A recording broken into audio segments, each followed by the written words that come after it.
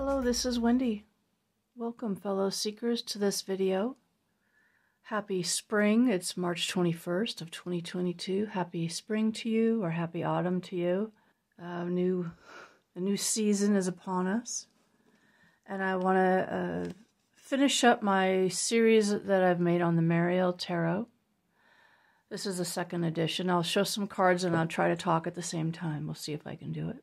And I made 3 other videos about this deck, and one about my disdain for the guidebook.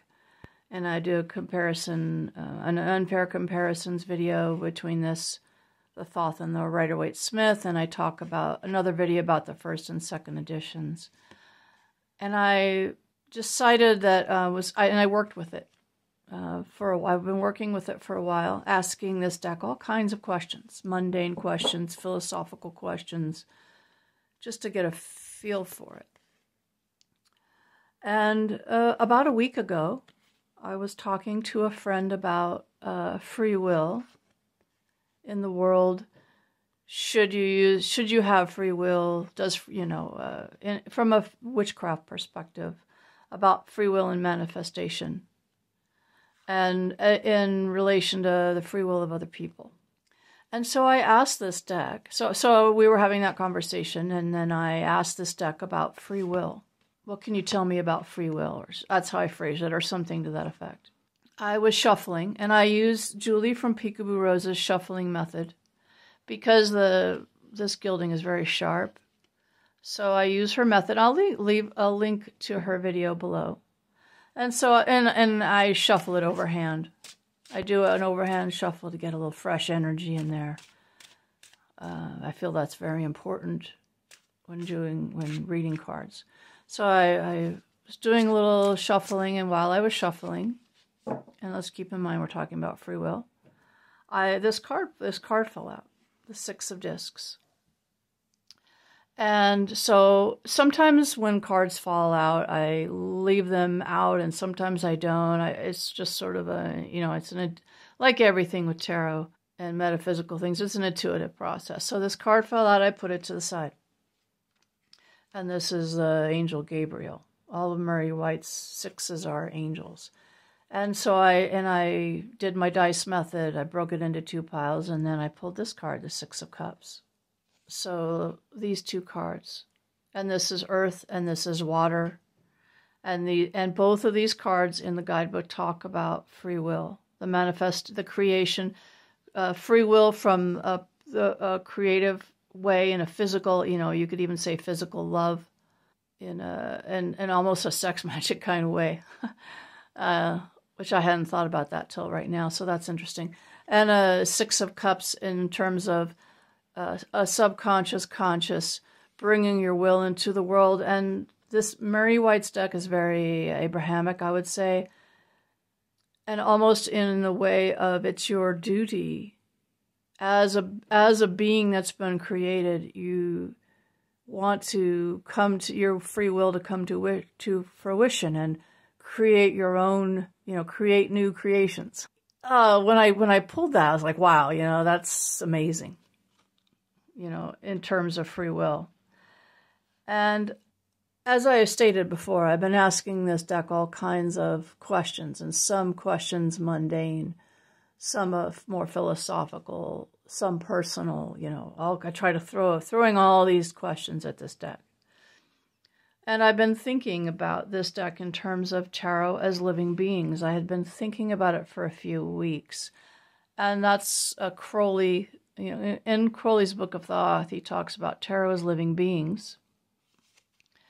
And in this deck, in terms of the images themselves, when you look at them, or they look at you, this deck is so evocative, and it's almost like the deck is trying to impose its will on you sometimes. It's so powerful. I asked this, and so I've been thinking about this idea of tarot as living beings. And Paul Hughes Barlow has a video about tarot as living beings. I'll link that below. Paul Hughes Barlow has been on YouTube for about 10 years. He's has a lot of videos about Thoth and Crowley, and his videos are more like occult in nature, so not people in the tarot space may not. He's more in like the occult space, I would say. But he has an old video about tarot's living beings, so I went to and I watched that video. And he also has an article on his website about tarot as living beings, a short article, and I'll link that below. But what's interesting is that I have been prepping to do a Deccan walk this year with some other people, and I have been trying, like I've tried to gather all of these different references. Golden Dawn references, astrological references, old Agrippa's 3 books of occult philosophy, the Picatrix, all these different things, to try and have a broader view of the Decans, how they relate to tarot, maybe how the Golden Dawn uses them, etc. When I was reading Paul Hughes Barlow's article about tarot as living beings, he talks about the Decans in there and the day and night angels, because there's 2 angels associated with the Decans. I was like, wow, that's an interesting little nugget of information from tarot as living beings. And later in the day, I asked this deck, do you like to answer mundane questions? I pulled this card, and this is the Queen of Discs, and this is my favorite card in the deck. When I first got this deck, the act of the tears and turning into, I thought they were crystals, but they're diamonds. This crystallization or, creation. And it reminds me of the creation, the painfulness of life and the creation, tears of joy, tears of sadness, the things, how difficult things can be to create. And interestingly, you really have to... If you're going to cry diamonds, there's a lot of pressure and a lot of imposing of your will on the world here. And so I came to the guidebook. And because I've been trying to read the guidebook, because I don't necessarily read this deck like in line, like cards in line, like I normally would. And so I get to the Queen of Discs and page 171 of the guidebook. And 170. It's on the bottom of page 170. And I just want to read that. It says, the Greeks and Romans thought diamonds were tears of the gods, pieces of stars fallen to earth, or even that they were living beings that possessed a soul. And I was like, whoa, wait, back up a minute. Living beings? They were living beings that possessed a soul. Diamond comes from the Greek word adamas, which means invincible or unconquerable, as diamonds are the hardest substance known to man. I was like, whoa, wait a minute. I'm bumping my camera. I'm asking about living beings, and I'm asking about the mundane, and you're giving me the tarot as living beings response. And this is what I was thinking about all day, tarot as living beings. And tarot as living beings in terms of and all of the queens are associated with gemstones. And part of Decans are ideas like occult ideas of the Decans and using astrological magic and creating talismans. You're grabbing that, you're focusing that point in time into an object to whatever, for good or ill, assuming you know what you're doing. And creating an object that possesses the energy, or I'll use the word energy, the energy of that moment in time. And I was like, wow, it's giving me the answer of living beings, and also referring to the Decans from an occult magic perspective. And using a euphemism from the 70s again. I was like, that blows my mind. I was like, what the fuck? So these are the kind of experiences that I've had with this deck, and and these are things that anyone who reads tarot, who doesn't read tarot or doesn't understand tarot or doesn't want to open their mind to these ideas, like these are these anecdotal experiences that you can't really, all you can do is talk about them. And this is why I wanted to talk about these two things, because I was like, wow, that's so interesting. And this led me to read Crowley's, and this segues me into another portion of this video that I want to talk about.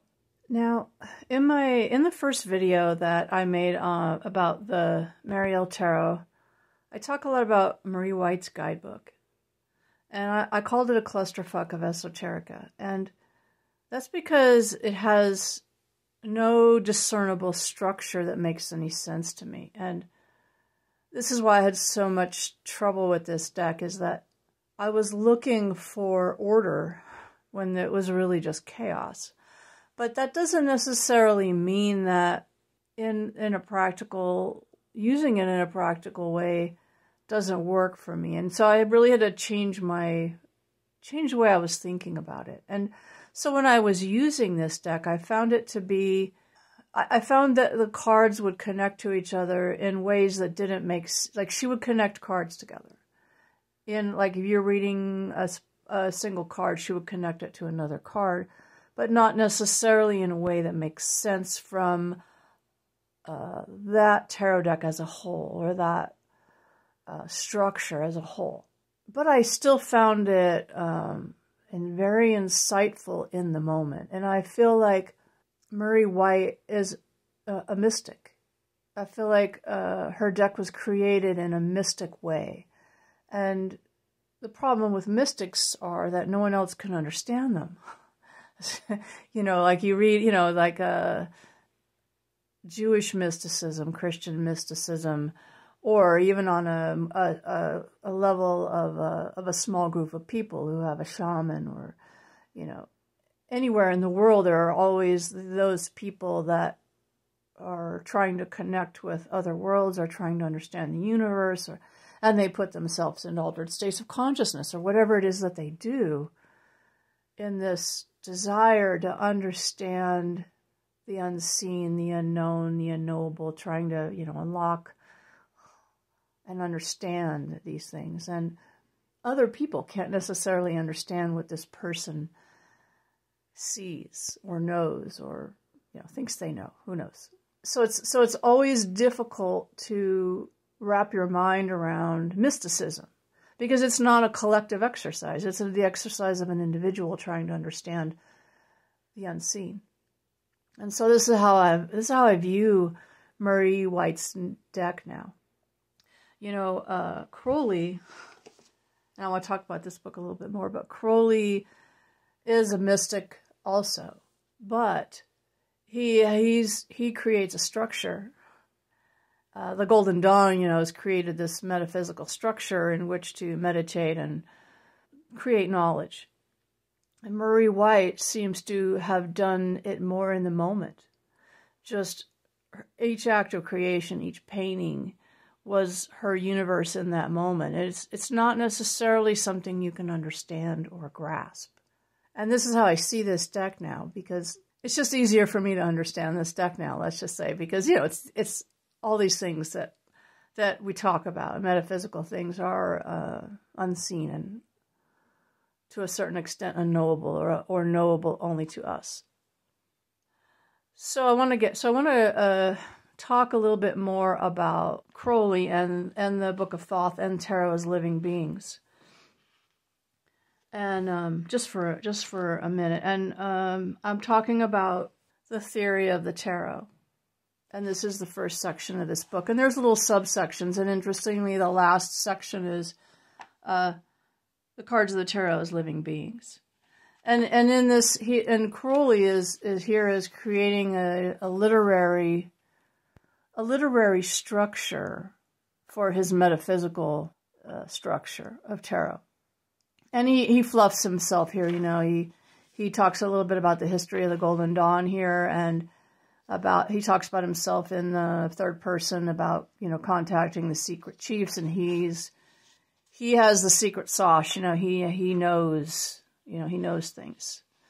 And, but ultimately what he talks about here is, he talks about philosophy and Kabbalah and alchemy versus modern science and what can be measured and the immeasurable.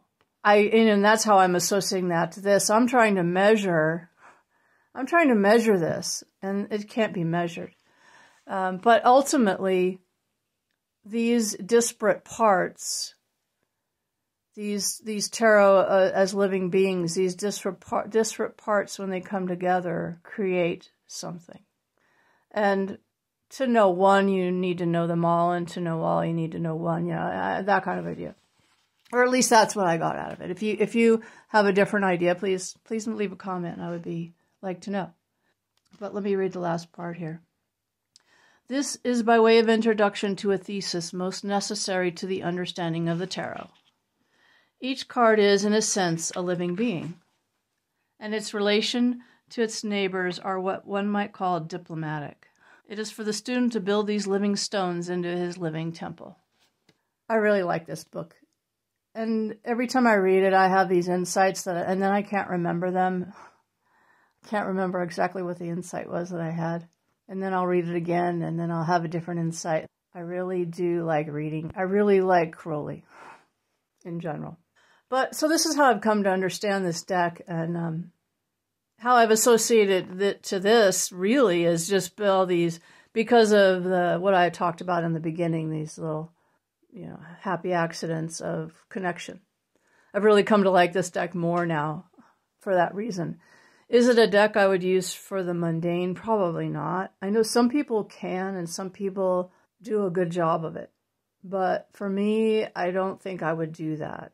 If you're a tarot reader that has a really strong practice, Kelly Fitzgerald comes to mind here. She's someone who can pull out any deck, and she has a strong sense of tarot, and she sees she has a method, I would say, a strong method for reading cards, and she can pull out different decks and see what she needs to see in them to read, for other people. If you're a reader like that, then this deck, that probably would be useful to you if you like the imagery. Not everyone likes the imagery, and there's a lot of nudity. And for some people, it can be used that way. For me, I would say no. I would not use this deck in this way. Someone that I respect, I asked someone that I respect about how they would use this deck, or if they had it and if they used it. And their response was that they use it for contacting the old gods. And that makes so much sense to me. I can see it I can see it from that perspective. So going forward, for me to use this deck, I would say I would use it for philosophical or maybe magical questions, or for tarot cards and magic. That might be a good. Those two things might go together really well. So and I think of Mary Grace Farron, talking about the Thoth deck, made a statement in a video a while back. She said that it asks more questions than it answers. And I think this deck is the same way. I think it asks more questions than it answers. I want to bring it back around to the very beginning of my video series where I talk about, is this a good deck? Does this deck deserve to be on the pedestal that I had put it on so long ago when I first got it and didn't use it? And I would say, yes, I think it's an important deck. I think it's an important deck to tarot. I think it's an important tarot deck to anyone who's interested in the more mystic, occult, metaphysical aspects of tarot. It's very powerful. And so on those grounds, I would say, yes, it's an important deck. It's not for everybody. If you're delicate to nudity, or, if some of the cards bother some people. And interestingly, I didn't pull any of those cards. Like some people, depending on which edition you have, some people don't like the Hierophant or in the first edition, or the 9 of Discs with the Baphomet. And I personally don't like the 9. I think it's the 9 of Cups with the ape, with the monkey. I don't like, just because I don't like monkeys. And those cards never came up for me here in this time that I've worked with this deck. So I haven't had an issue with any cards that I pulled. So I can't speak to that just with my experience thus far. But I would say Is the guidebook a clusterfuck of esoterica? Yes, it is. Can it lead to insightful answers? Yes, it can. So I'm going to say I personally think it's an important deck to tarot. Far more important than the many decks that come out all the time. I'm sure there are some important decks in there too, but I'm sure there are. Thank you to anyone who watched this series. If you have any comments on this deck or thoughts about it, please leave them below. I'm interested in other people's opinions about this deck and experiences. So have a wonderful, beautiful spring or autumn. Goodbye.